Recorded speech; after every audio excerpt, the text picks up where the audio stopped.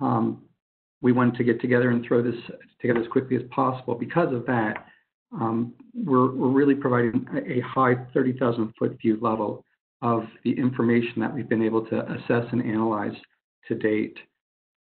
We hopefully will have more information for you as the days and weeks continue. For those of you who don't know, my name is Ken Robinson. And for those of you who can see my face and are seeing it for the first time, well, your luck has ended, I suppose. I know that many of us are attending by audio, and you continue to be lucky. However, you will miss the PowerPoint presentation that we have, and we'll be speaking about some of the slides that will be represented on the screen. Don't worry about that. We will have this webinar recorded, so you'll be able to obtain a copy of it, as well as you'll have access to the various slides and other practice or client alerts that we've produced over the past few weeks on various issues.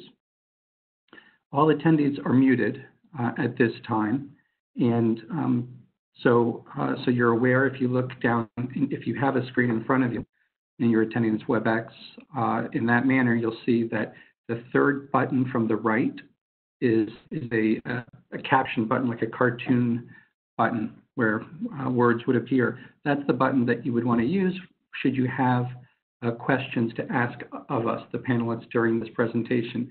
You'll have an option to choose where your question is directed to, whether to the host or to the panelists. I would invite you to send that to the panelists, your questions.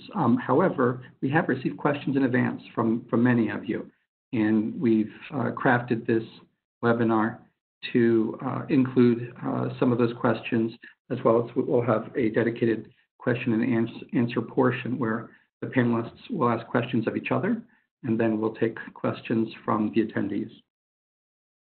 I also wanted to introduce the rest of the immigration team. We have a talented team of professionals who have been working nonstop on these issues and have really worked hard to make sure that we're giving you the best information possible. There's Don Slowick. Don, can you? Bono Itan, can you take yourself off mute, Bono? Bono, you're on mute. Sorry about that. Welcome, everybody, and we're so glad that you could be here with us today. Dana Bose. Hi, Dana. And then there's Miranda West. So today we're going to begin by addressing the proverbial elephant in the room, and that is the tweet-turned presidential proclamation. Next, we address how the presidential proclamation, or maybe you've seen it as executive order, how it may be enforced and whether or not there may be a delay in its enforcement. Following that, we're going to speak for a few minutes about how and why we should be advocating for employment-based immigration. And I know that can be difficult, especially in light of the relatively high or historically high unemployment that the U.S. is now facing.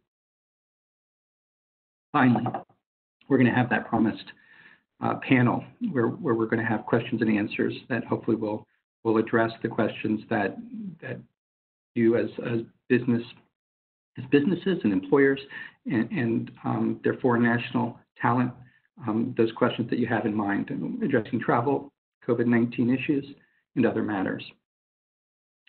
So to begin, COVID-19 is more than a health crisis, and it's more than a financial economic crisis. For many of us attending this webinar today, it's also a plague on immigration. We're experiencing impacts on travel, on applications, in petition processing times. We're seeing difficulty in obtaining benefits in a timely manner. Of course, there are procedural delays to immigration processes and delays in court, biometric processing, and interview cancellations.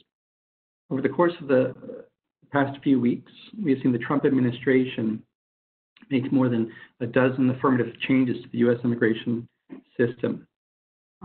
and oftentimes they're citing the coronavirus pandemic to make those changes. They're largely cutting off immigration to the country. Refugee resettlement has been put on hold. Visa offices are closed. Citizenship ceremonies are being canceled. And also we're seeing those who are detained in the United States quickly spirited outside of the United States, and this includes children arrested at the border. So let's talk about the actual proclamation itself. And I know that there have been many questions ever since the president tweeted about it, and since administration officials have spoken about it between the tweet on Monday night and the actual proclamation being published on Wednesday night. So there's a lot of confusion about who this applies to and what really the scope of it is. So Aaron, if we can put on that PowerPoint. So in red is really the part that you need to focus on.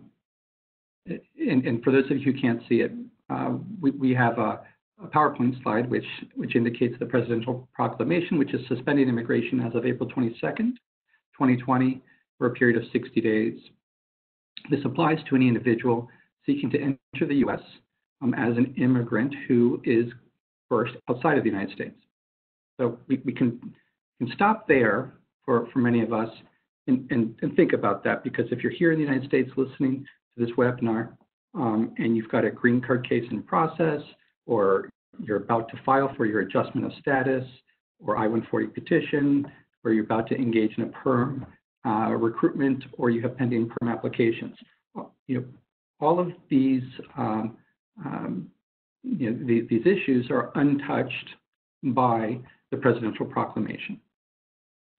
But I don't want you to tune out right now and log off, because there's certainly much more that we have to tell you. But just remember, if you're in H-1B status and you're getting an extension or amendment, or if you have a fiscal year cap petition that's being prepared or has been filed for you, the presidential proclamation does not address your situation. It does address, though, if you're outside the United States, if you do not have a valid immigrant visa as of April 23rd, 2020, that's a visa stamp that's actually put into your passport, and that you don't have another official travel document as an immigrant. Advanced parole is one such travel benefit.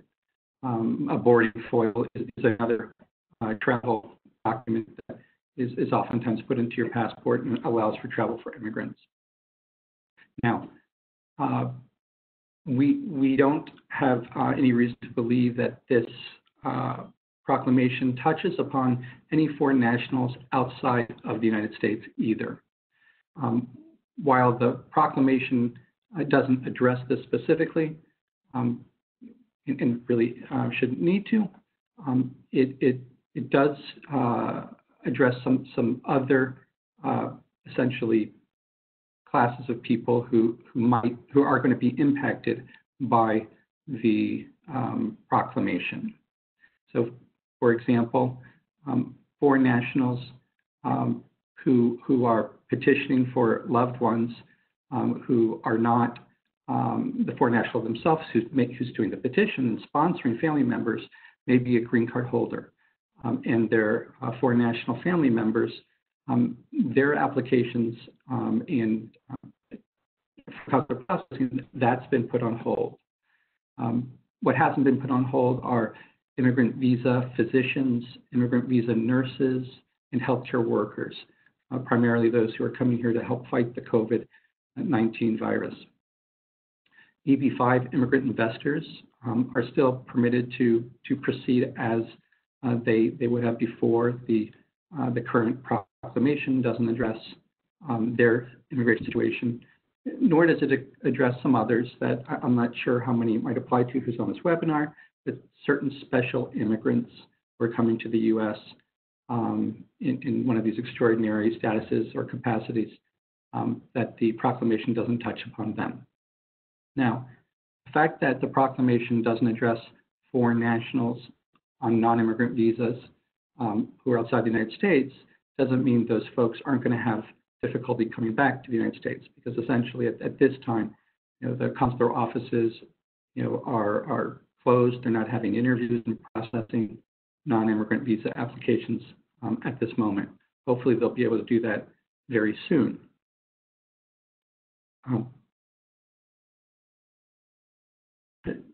President Trump's proclamation would essentially indefinitely block immigration in certain categories that the administration failed to eliminate in a bill before the U.S. Senate in February, I think it's February 2018. Now, that bill was voted down in a bipartisan fashion, but the language that we see in the presidential proclamation really mirrors that bill. It stops somewhat what the president has identified as chain migration for 60 days. And the president may have some concerns, or his administration may have some concerns regarding the enforceability of the proclamation, given that essentially Congress has already spoken about it, and the president can't or shouldn't be able to legislate, by fiat, especially when the legislative body has already spoken. Now, what I've told you with regard to non-immigrant visa holders, those on H-1B, L-1s, TNs, Es, O-1s, perhaps you have a temporary reprieve, but I will caution you that it may just be that temporary, because the language of the proclamation calls for a review, a 30-day review of the H-1B and other temporary visa programs. In effect, the Trump administration rewrote the law without passing bills through Congress. We're definitely going to be watching very closely what happens with regard to the president's continuing efforts or changes, both to this particular proclamation, should it be extended, as well as additional executive orders or proclamations that do touch upon more of us who are on this webinar.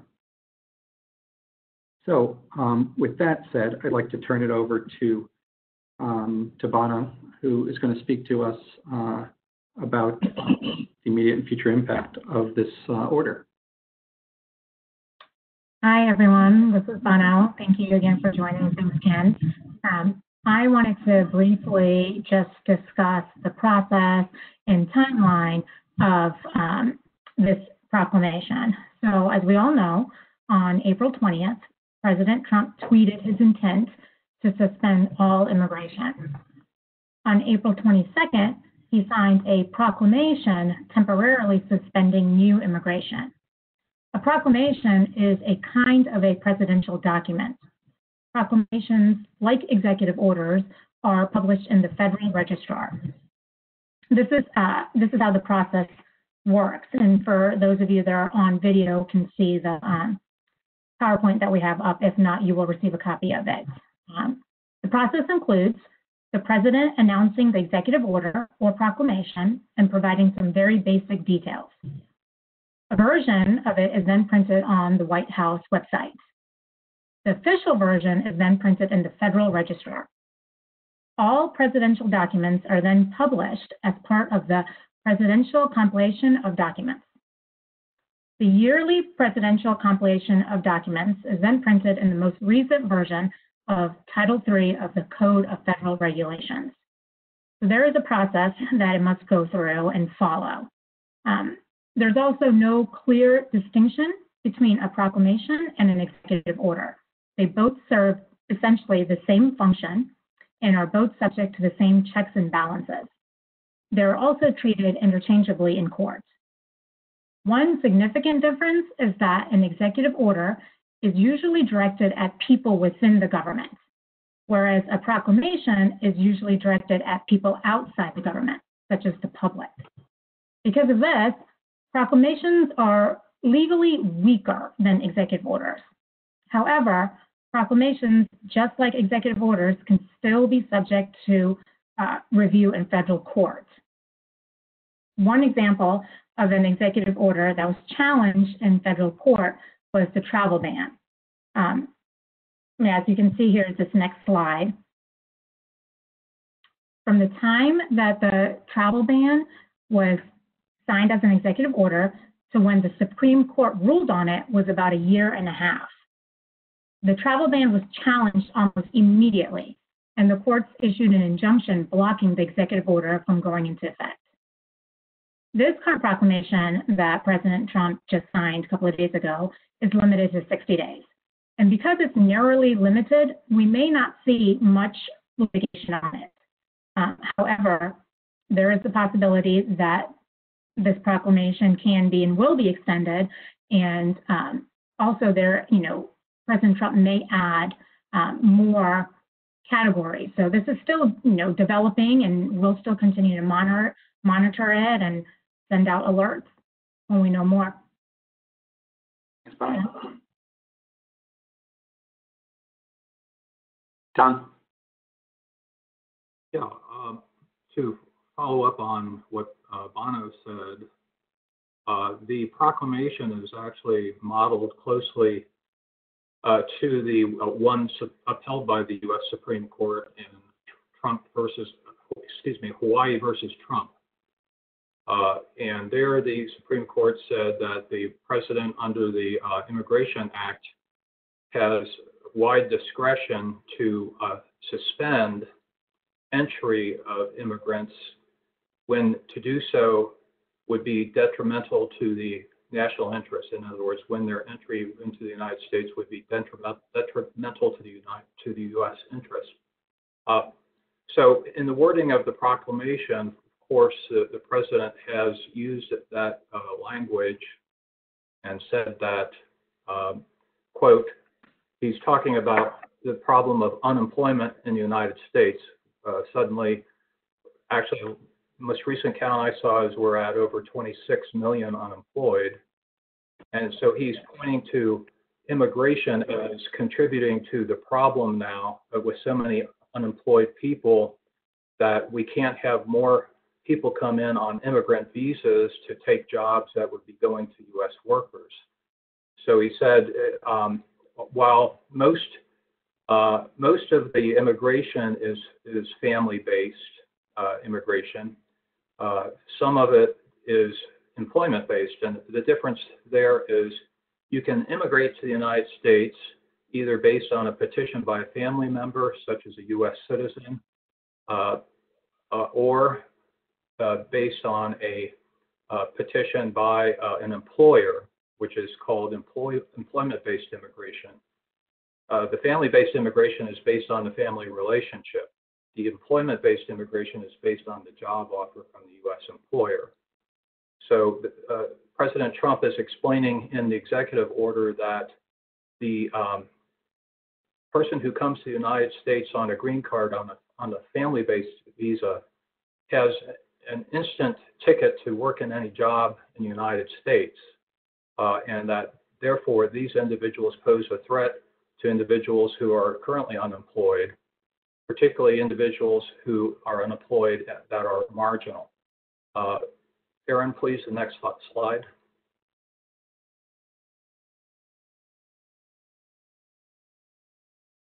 So those that are particularly vulnerable are African Americans, other minorities, those without college degrees, and the disabled. And they are most likely to bear the brunt of the excess labor supply. So therefore, most of the immigration coming in is based on family petitions. These petitions only require a family relationship. They don't require a job offer, and they don't require any kind of test of the U.S. job market. And then even those petitions that are based on an offer of employment and require a process called labor certification to see if there's a U.S. worker available, that the problem with those is that the labor certifications are stale. They don't capture the current economic crisis. Next slide, please. So this sounds good. It's reasonable, right? We've got all these people employed, 26 million, and why should we have foreign workers coming in? And in fact, President Trump was aware of polling that was done recently by USA Today that showed basically over 80% of Americans supported the idea of a temporary freeze on immigration into the United States. So if you compare that with polling on how he's handling the coronavirus crisis, the poll done in April by NBC and Wall Street Journal showed that only 44% of Americans approved of how he was handling the crisis. So this is a great way to distract people, to distract them from the problems with the coronavirus and get them to focus on his immigration agenda, where he's going to have a lot of public support. But the problem is that the several problems with the proclamation, and these are the types of issues that the court might explore if the proclamation is challenged. In the first place, immigration has been decreasing. Next slide, please.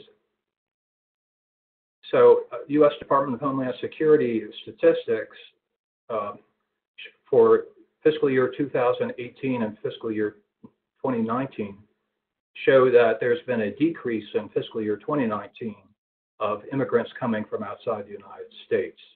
So in 2019 compared to 2018, admissions decreased by 6%, new arrivals decreased by 13%. So we're already trending down, and the end of that fiscal year of 2019 would have been September 30 of last year. So we were trending down even before this recent rash of executive orders and policy pronouncements that Ken was referring to that have been coming at us fast and furious in the last several weeks and past few months. Another point that I want to call to your attention is that out of the immigration that comes to the United States, there was, in fiscal year 2019, it was only about 1 million total that came to the United States. So even if every one of those persons took a job from an American, with 26 million unemployed, it's not going to make a big difference. And most of those 1 million people are family-based immigrants, not employment-based immigrants.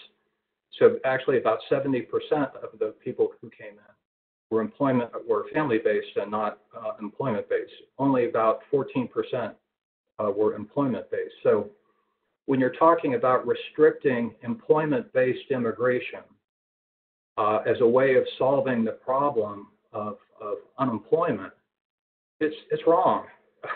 It's a drop in the bucket at most. So there's not much impact to that. Next slide, please. Furthermore, with the rash of recent announcements and pronouncements, the public charge rule, the things that Ken was talked about earlier, the travel ban, Muslim travel ban, that's been expanded now includes 13 countries, 7% of the world population. The stop on migrants crossing our border, U.S. consulate have paused visa processing, immigrant visas in the United States by USCIS have been postponed along with citizen interviews. All of these things are further curtailing immigration. You really don't need this proclamation to further decrease immigration. Trump's doing a great job of that already. Next slide, please. So some of the assumptions made in the proclamation are false. There have been studies done, numerous studies about the impact of immigration on the United States workforce. They include, do immigrants lead to greater unemployment by U.S. citizen workers or U.S. workers who have green cards? The answer is no. Does it lead to a dilution of the wages of U.S. workers? Will immigrants coming in result in lower wages? The answer is no. And actually, studies have shown that immigration helps us recover from situations we are exactly in right now, where we're going to go through or we're already in a recession and we're going to need to bring the economy back to life. Next slide, please. So one study that was done on the increase of unemployment of U.S. workers, a May 2018 study by an organization called the National Foundation for American Policy, This study used a state-level analysis to look at immigrants for the years 2005 to 2018, and it was controlled for economic conditions. And it found that immigration does not increase U.S. natives' unemployment or reduce their labor force participation. And to the contrary, the study found that having more immigrants reduces the unemployment rate and raises the labor force participation of U.S. natives. Next slide, please. There are other studies that show similar conclusions. Immigration does not decrease the wages of U.S. workers. Here, a study issued in May 2014 that examined 30 years of research on this topic found that decades of research have provided little support for the claim that immigrants depress wages by competing with native workers. Most studies for industrial countries have found, on average, no effect of the wages on native workers. Next slide, please. So, immigration does not hurt our workforce. It doesn't take away jobs from U.S. workers. It doesn't dilute their wages. To the contrary, immigration actually helps economic growth. So a study done in May of 2018 looked at the economic gains that America saw coming out of the 2008 depression or retraction, economic contraction, 2011 to 26, and it found that economic gains not have been but for immigrants contributing to the quantity and quality of the labor. And this was a study done by financial institution Citibank and economists at Oxford University. As also recently noted in an opinion piece, well, not recently, but in May of 2017, the chief economist for Morgan Stanley said virtually no nation has ever sustained rapid economic growth without strong population growth. And at a time when every major country, including the U.S., faces continued decline in population growth, workers are an increasingly precious source of national economic strength. So we need more people to grow the economy. We don't need fewer people to grow the economy. Next slide, please. Finally, the proclamation is based on some faulty premises and are going to hurt businesses that have been following the law to sponsor people, foreign workers, for H-1B visas and for employment-based green cards. Very difficult process, a very complex process. Next slide. So although it's true that family-based immigrants are granted open market employment authorization, which is what the proclamation says, that is definitely not true for individuals who immigrate on an offer of permanent employment from a U.S. employer. And these are individuals who are, although they're a smaller group than family-based immigrants, they're very economically important because they are working in science, technology, engineering, and other high-skill occupations. And they pose no threat to American workers who are at the quote margin between employment and unemployment, as described in the proclamation. These are high-skilled workers. They remain in demand and, in fact, are necessary for America's economic comeback. We have found that no U.S. employer is going to spend the time and the money to sponsor somebody for an H-1B visa or sponsor them for a green card based on an offer of employment if they could find similarly skilled American workers. I think that's going to hold true in this crisis as well. I don't think that curtailing employment-based immigration is going to amount to a hill of beans in solving the problem. In fact, it's going to leave us worse off. So I would encourage everybody, since this is a political game, and that's why the president has issued this proclamation, and there may be more coming down the road. The only way you can fight politics is with politics. And so employers, you should, and everybody who lives in a congressional district, which is going to be everybody, contact your elected representatives, contact your elected U.S. senators, contact your trade associations and organizations with other associations, and tell them to stop, tell the president to stop this nonsense. Don't punish employment-based immigrants. I would like to see, everybody benefit, not only employment-based immigrants, but family-based immigrants as well. But if you're talking about suspending immigration to help employment, the unemployment problem, the employment-based immigrants are not the place to look. Thank you. Thanks, Don. That was very enlightening. Let's discuss some questions that we know that many of you on this webinar have for us. The first question that I'm hearing asked quite a bit is if foreign nationals should be traveling once permitted to do so for either work or personal reasons. Don, I'm going to throw this to you.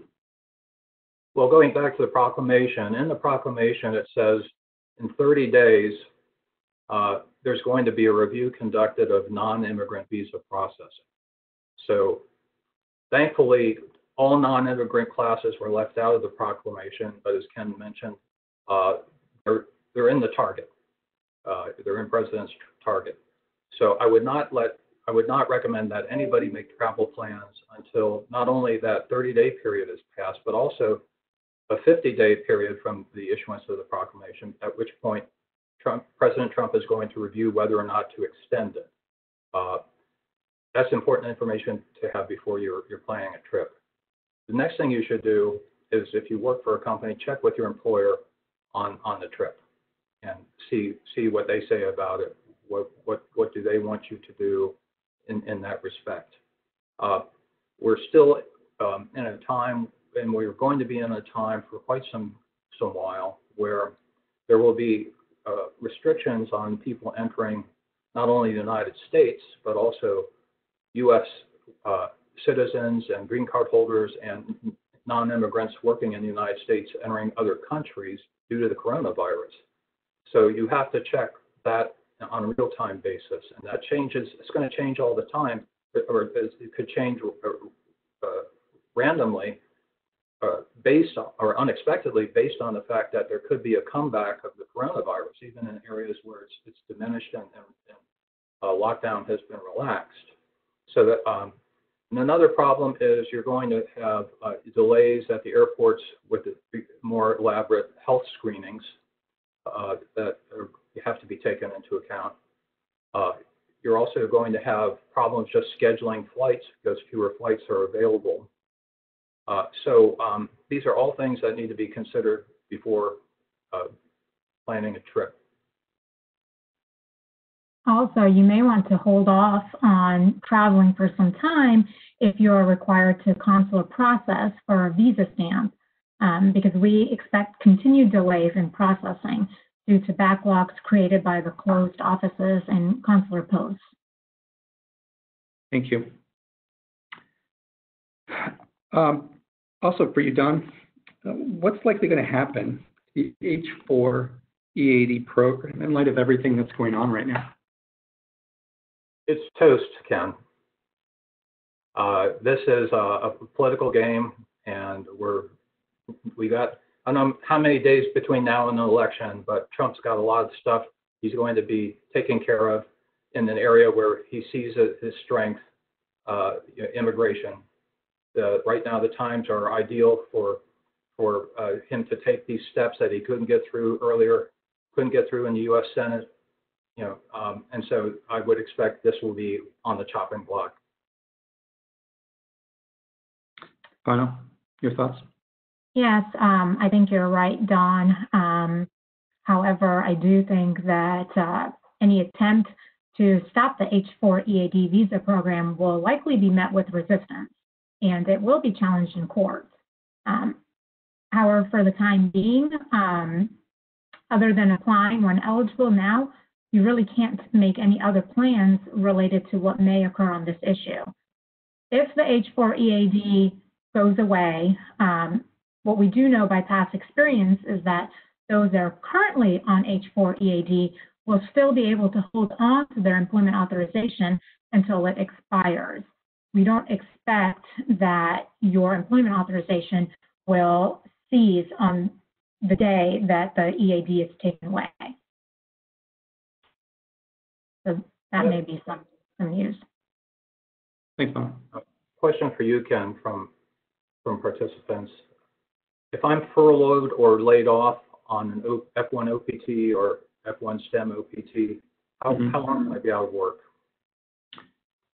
So that's a great question. There are different considerations for the F1 OPT, which is the initial 12 months of optional practical training available to all students who graduate after every level of graduation, bachelor's, master's, doctorate.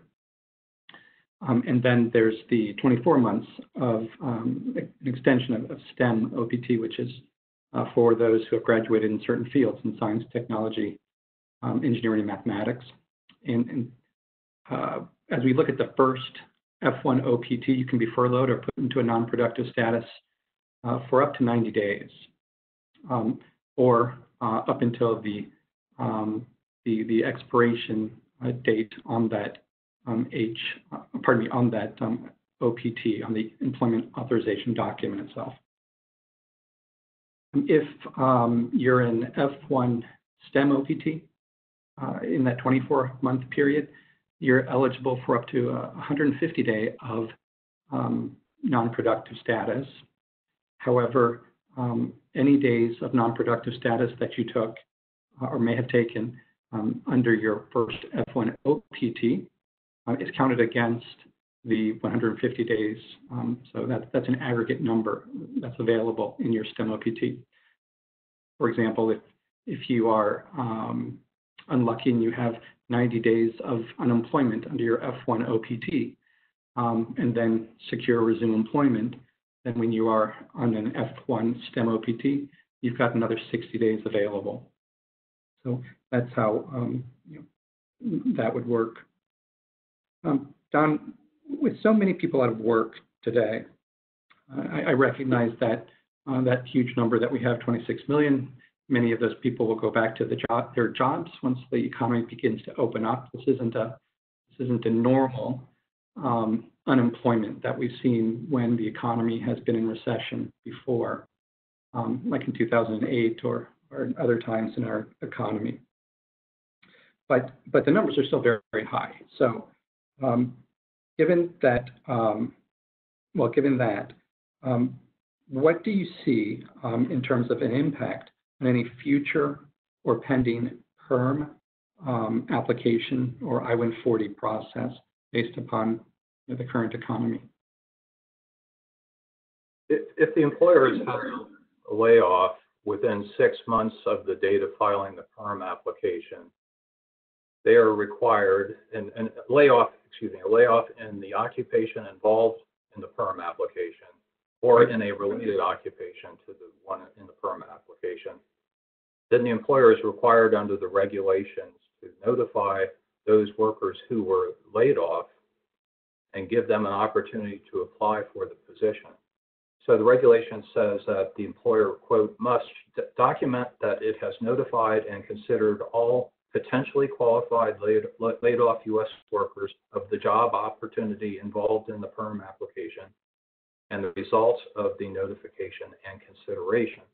So this is called notification and consideration. It's more of an obligation on the employer than normal PERM recruitment would be, because the employer has to consider the applicant and really be prepared to explain to the Department of Labor why this person would not be able to do the job within a reasonable period of training. So that's a very strict requirement. But it does not apply if the layoff occurs after you filed the PERM application or during the process before it's approved.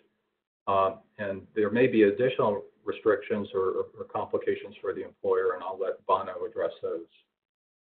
Bono? Thanks, Don. Ken.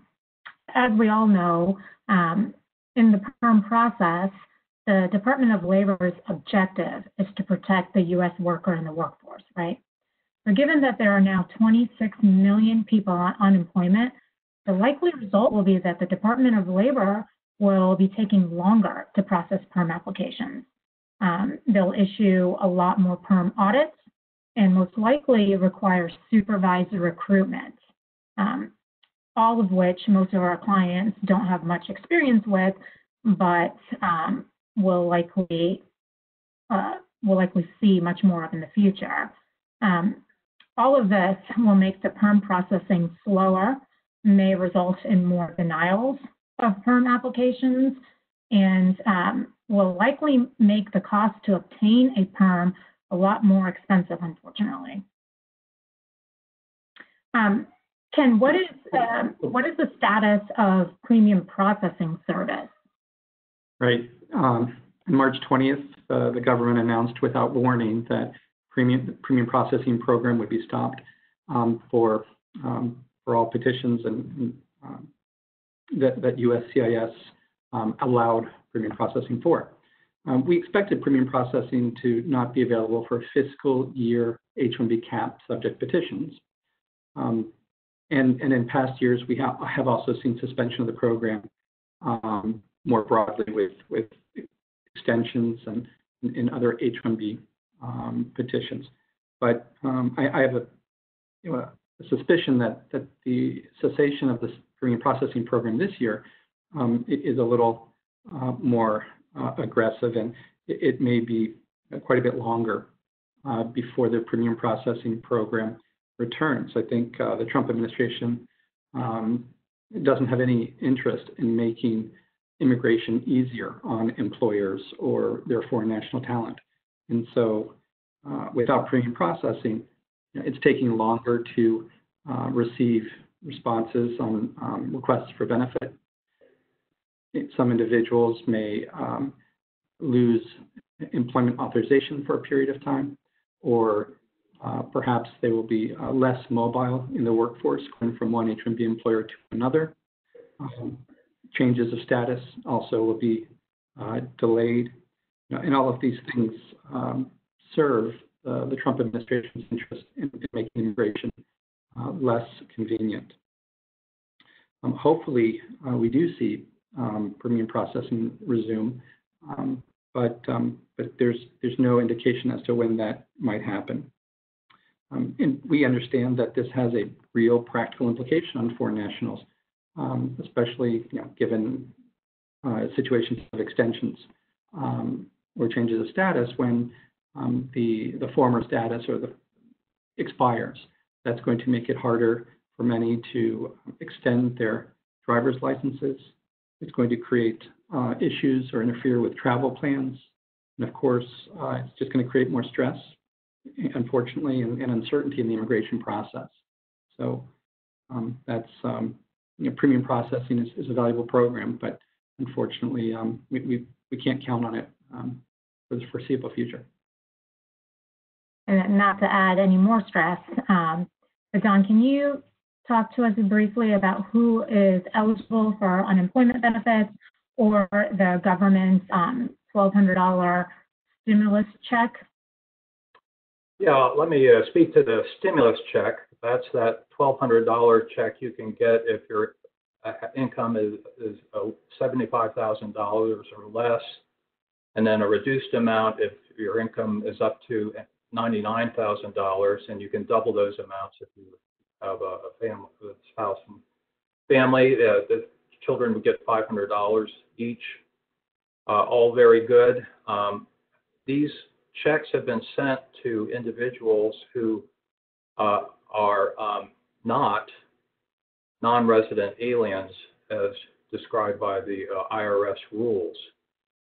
So that means these are checks that have gone to H-1B workers, for example. You might say, well, wait a minute, H-1B worker, isn't that a non-resident alien? And the answer is, under IRS regs, no. The IRS has its own test of what a non-resident alien is for purposes of the tax law.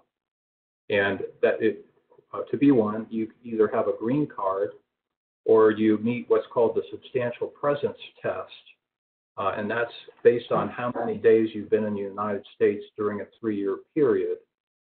So most H-1Bs would meet this substantial presence test and therefore be non-resident aliens for purposes of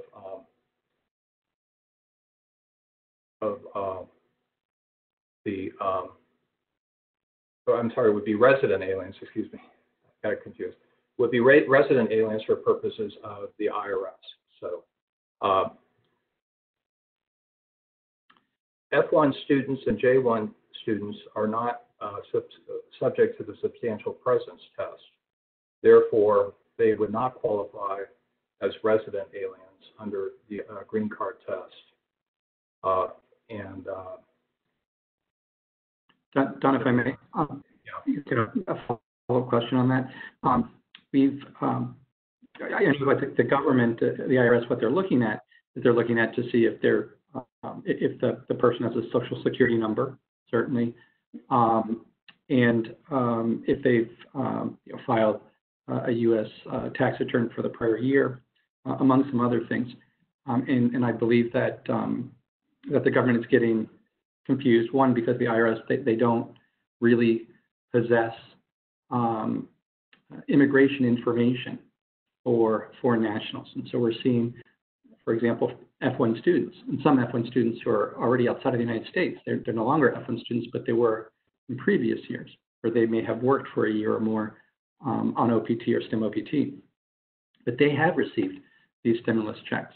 How would you counsel those folks who might receive them, but perhaps by law are not entitled to them?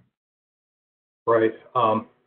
I don't know that this is a government mistake, basically, so they should not have gotten the checks, and they did. I don't know that if you kept of course, ideally you would return the check, you return the money. But if you would say you've already spent it, do you need then to have to dig into your savings to refund the money?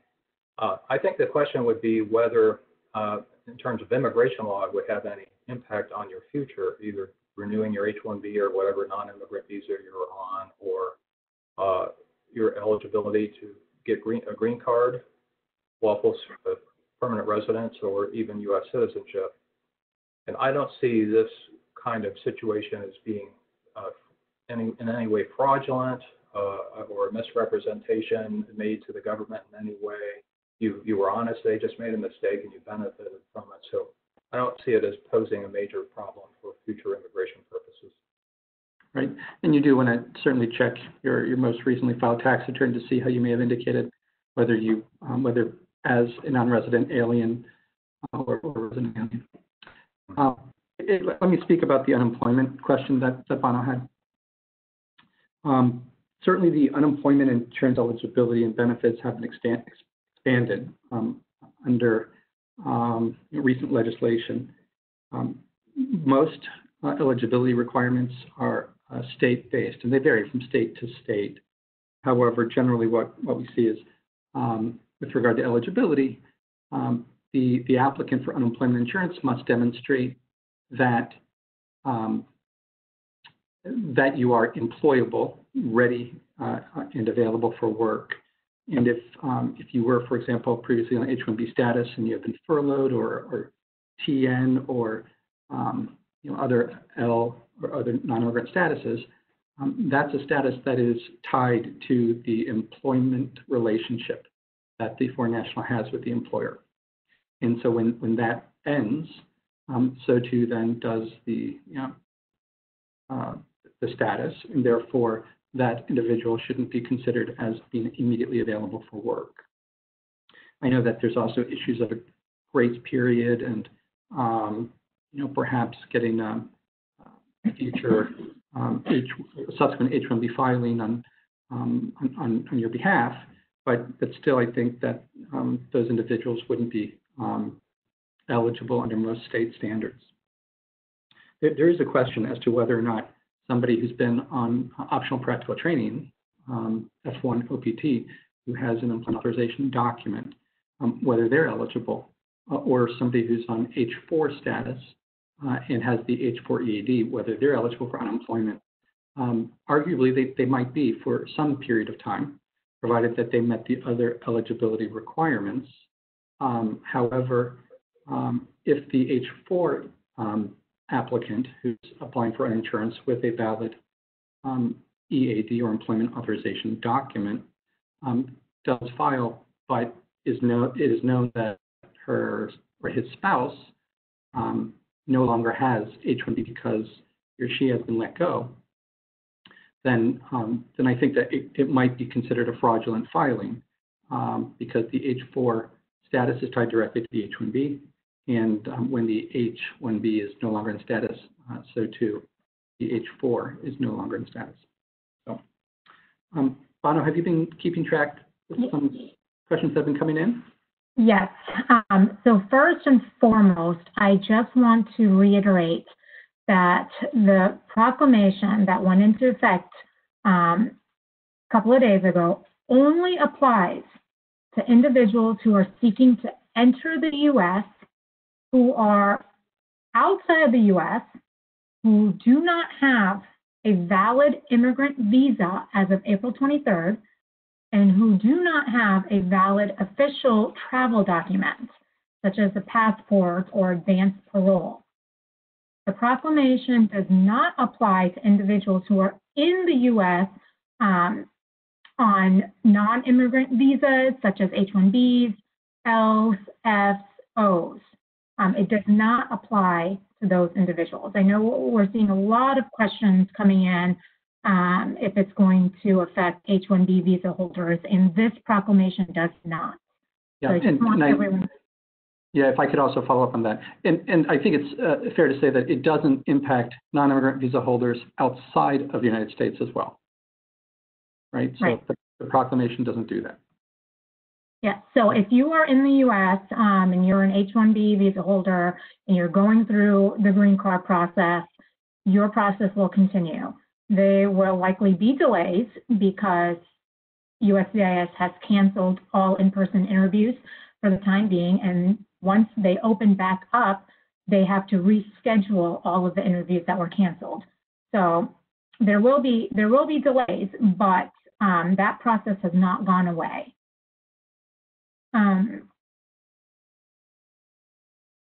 There are, let's see, Don, there was a question for you regarding F1 visas eligible for stimulus check. There are people on F1s who received it. Will it affect the current H-1B process? I'd give a similar answer to what I gave to the question about somebody getting it with who shouldn't have gotten it. I don't think it would. Ideally, if you still have the money and you can return it, you do that. But if you've spent it already, I don't think you have to try to fork up the funds to return it to the government. I don't think it's going to make a difference. And the stimulus check is not going to be counted against the public charge rule, correct? Correct. No, it would not be. No. So if you've received it, then I would say, either you can try to contact the IRS, but that may be difficult to do so right now. Right, and we would always encourage you to consult individually with an attorney about it, so you do the right thing. We speak only in general terms about immigration impact. We're not offering specific advice to individuals in this call. You also want to make sure, in terms of the tax law, you're okay in that regard as well. So talk to a CPA or somebody who knows tax law. Right. We may have time for maybe one more question. Right. I was just going to say, following up with that, there are a lot of, I think, personal questions, and we don't want to address anyone and speak about anyone's case personally here. So if you have a question that we didn't get to, please send us an email. But as far as questions that are related to today's topic, I saw a question here, Bono. Is this going to affect I-130 petition for alien relative processing? Yes. My answer would be no. It should not do that because that's not the same as being outside the United States applying for an immigrant visa at a U.S. consulate. The petition actually is one of the steps to get to the point where you can apply for the visa, but it's not the same thing at all.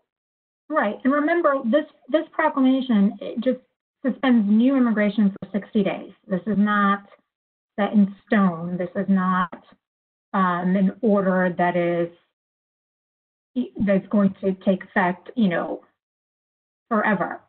This is a temporary suspension for a certain limited class of individuals. Right. It certainly is limited. But I think to Don's point that there really isn't a nexus between this order and its claimed justifications to help the economy and to address the COVID-19 crisis. That I don't see why the president wouldn't extend it unless the courts have spoken on the issue. I think it very well. It's likely, in my mind, that it would be extended just because it has no rational basis based on what the president has articulated. Right. So if you're in the U.S. and you're currently working on a temporary visa, this does not affect you. The H-1B lottery process will still continue. The lottery has occurred, but the H-1B process will still continue. This is not going to affect the H-1B process. Yep. I think it's safe to kind of make a general statement, at least for everybody who's in the United States. All of the work that's being done on your behalf, whether that's in the non-immigrant visa context or on the green card related path, all of that work will continue. As planned, with the proviso that your employer gets to make these decisions going forward, and we certainly don't want to take away that responsibility. But there's nothing as of yet in the government's proclamation or prior COVID-19 related immigration restrictions that is going to impact the work we're doing for all of you right now.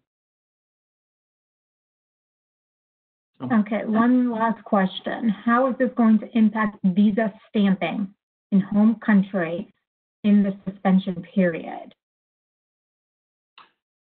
Well, I'd like to just reiterate that, Don addressed this, and I'd like to kind of emphasize that we're discouraging travel abroad during this period, during this suspension period.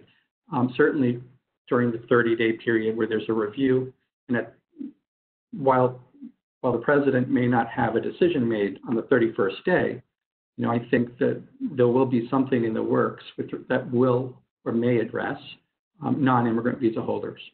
And so we don't want individuals outside of the country when some negative decisions might be made by the Trump administration that we could see would clearly impact the issuance of non-immigrant visas or any kind of consular processing. So our general advice would be first seek a discussion with your employer, discuss personal and business-related travel, and they'll reach out to us generally with regard to discussing the particular case. It's on a case-by-case basis. But I would discourage employers and their employees from making travel plans during these next few months until there's more stabilization and we have a better idea as to what the administration's plans are.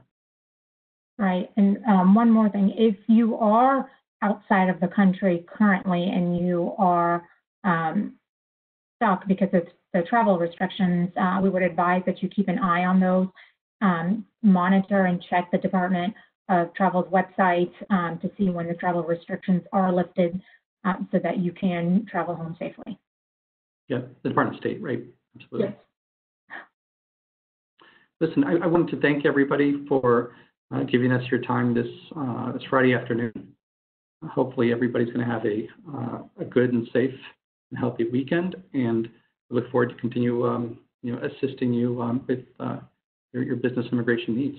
So thank you. Thank you, everyone. Thank you.